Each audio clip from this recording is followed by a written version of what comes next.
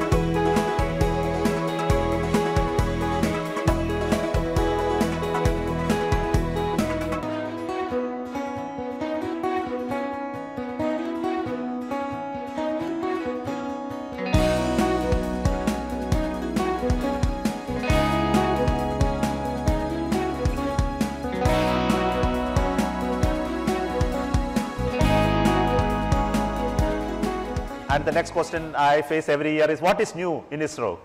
I would like to tell you it's a goal of sending an Indian to space and bring him back safely, for which we are currently working very hard. And it's a complex engineering problem of putting few people inside and taking them up in the space and bring them back safely is a very complex problem. And we face huge challenges in terms of engineering. And I want to tell you, there is no help from anybody. This area, you don't get technology, you don't get help. What I get is some literature and some discussion topics and points which I can understand, and we have to engineer everything around that experience. And none of us in ISRO has any experience of flying human beings. Of course, US or Russia never had it before they flew the first human being.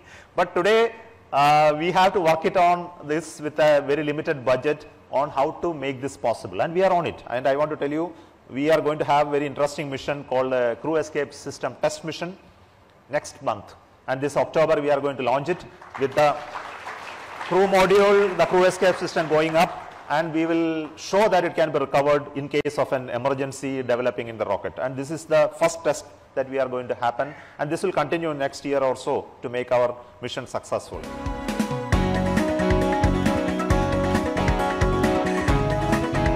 We continue to work on science missions. Many missions are in the offing. Mission to Venus, we want to study the Earth atmosphere. We would like to jointly work with various other nations like USA, Japan, etc.